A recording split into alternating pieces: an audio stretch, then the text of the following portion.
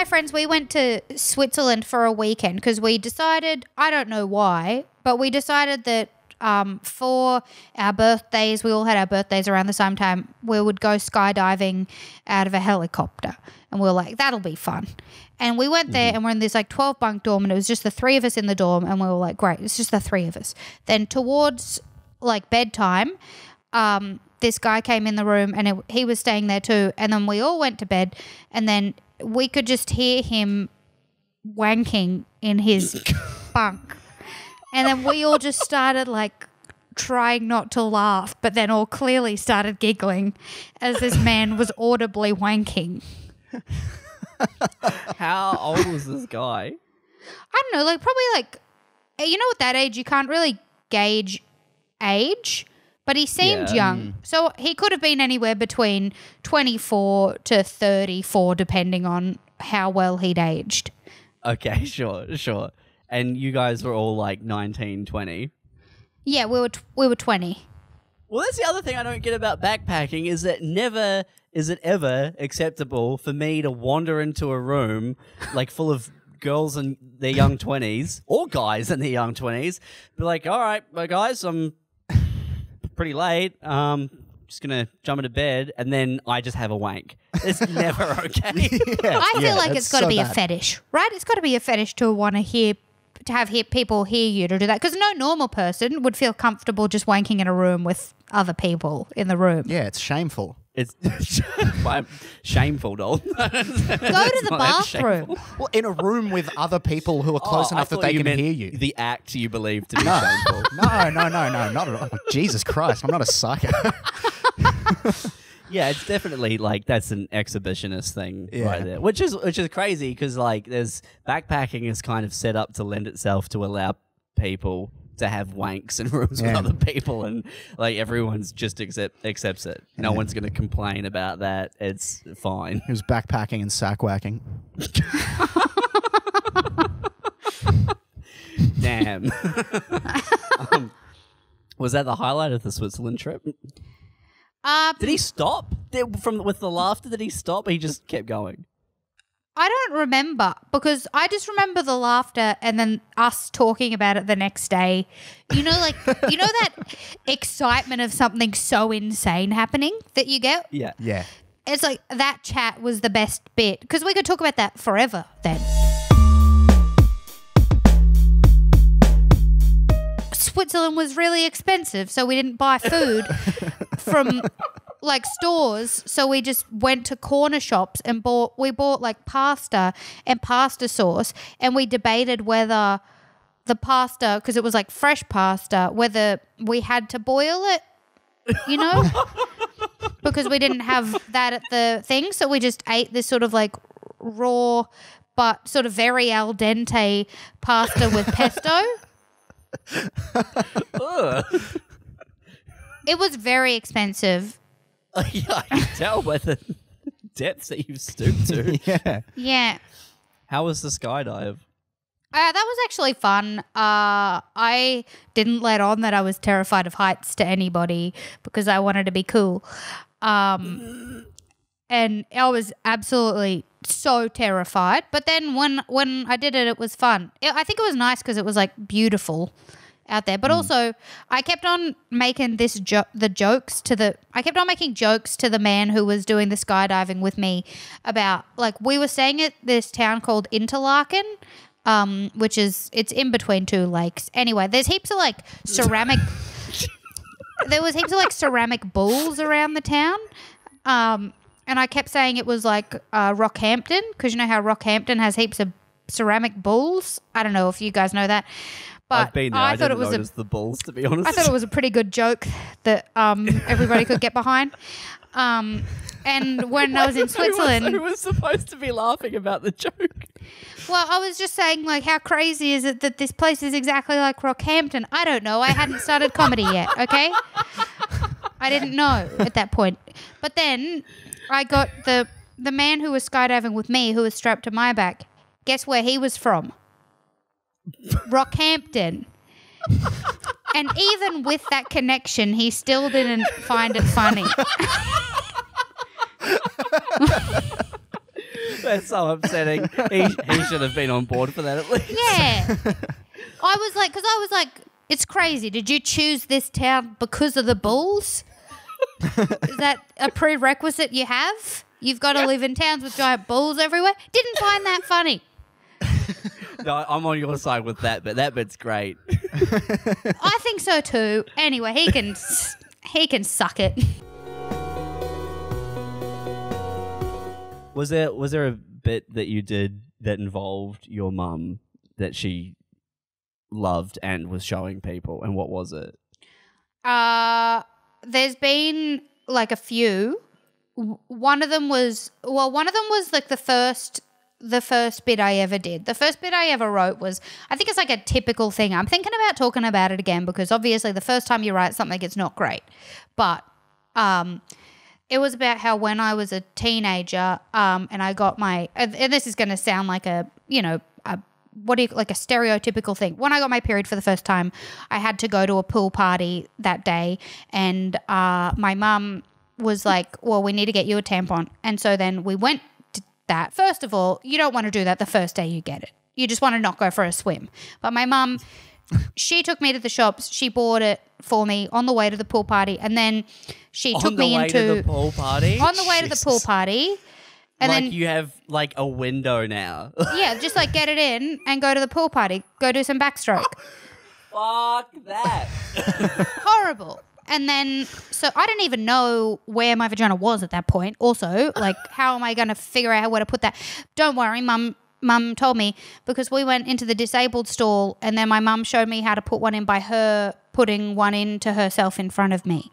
Oh, no. And so I talked about that because that was a scarring event that I needed to talk about. And Mum loved it and shared it with everyone. That video. Sure. Proud of it. Look at what a good mother I am. And then the other thing was about her getting laser hair removal and telling me all about it. Basically anything to do with my mum is her oversharing of things that I don't want to know about. Which she's kind of cotton on to, and she's starting to think that she can like manufacture these moments. Yeah, do things on purpose. Yeah. Has she not been ashamed by anything that you've said on stage? She's just No. wrapped it all up. She just said, once she said at the shop, somebody said to her that she had a real neat puss, because that's a line from it where I talk about her laser head. Yeah. And she said somebody... quoted that to her? Yeah, somebody in the shop said that she had a real neat puss, and then... That's fucking amazing. Yeah, and she said that she was like, oh, I couldn't believe it. But I knew that she was happy with it because she loved it. She loved it. Also, they said real neat puss instead of, you know, the bit where I said she'd aged horribly in her face.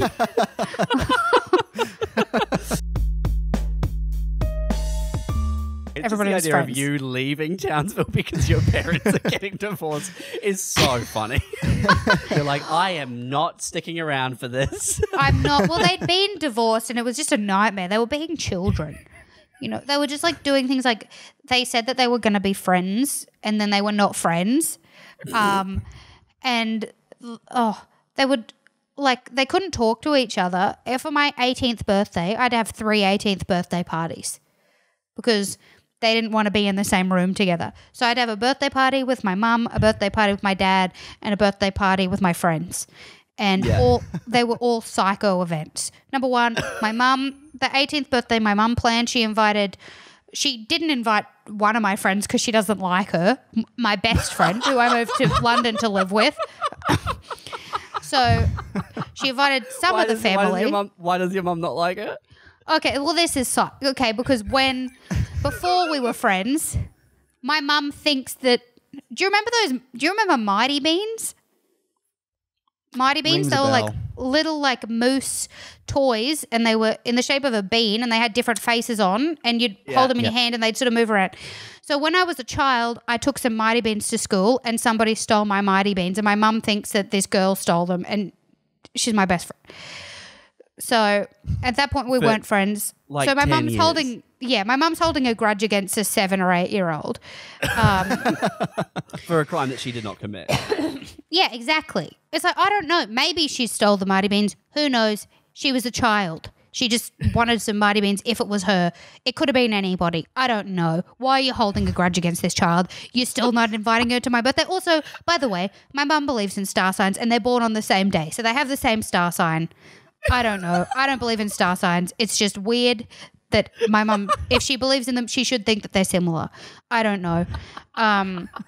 So mum didn't invite her to my 18th birthday party, but she did invite 3 other friends of mine. My nana, my granddad, some high school friends of hers, and then she invited my high school music teacher.